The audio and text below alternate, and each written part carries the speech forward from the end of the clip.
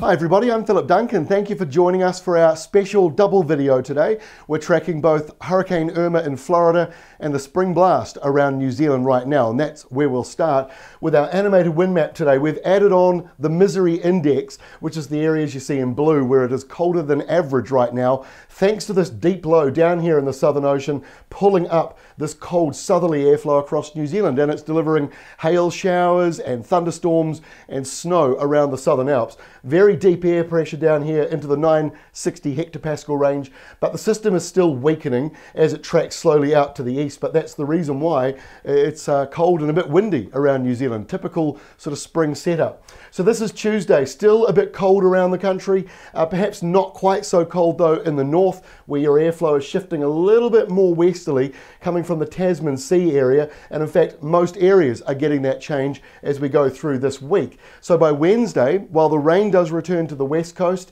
most places have westerlies blowing, much warmer than the south to southwest winds that we've got right now. So Wednesday we'll see another burst of rain or showers coming in for some areas, mainly in the west of the country. Eastern areas are seeing that wind flow pick up from the northwest, which on Thursday is even bigger, coming out of the subtropics for some areas in the North Island, a classic sort of nor'wester for the South Island, but another low sort of forming out here in the Tasman with more rain coming in for the west coast. But the theme is it will get warmer as we go through this week. And then as we end the week on Friday, typical spring. We really are in this earlier spring pattern this year. The winds have arrived earlier, the westerlies. So this is a big classic sort of cold front where you might see a few isolated thunderstorms, heavy rain in the South Island, strong winds, maybe some gales as well. But the temperatures, well, they shouldn't be too bad, but they might get a little bit cold for a time. The reason why we've been showing you that misery index today is mainly because a lot of farmers out there having a bit of a tough time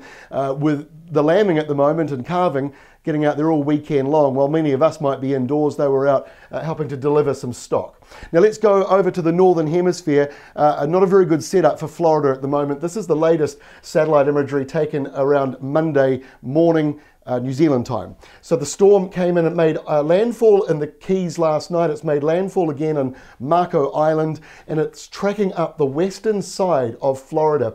Now here is the situation. This is where it's likely to track over the next couple of days. Apologies in American terms because we're using CNN, but basically this is 195 kilometers an hour with sustained winds right now. The central air pressure down into the 930 hectopascal range, and the problem with this storm is it's tracking along the coastline, which means the sea will continue to help fuel it. So it's not going to weaken as fast as perhaps some other storms do. And this is the storm surge. The areas you see here in red, that is 3 meters above the normal high tide.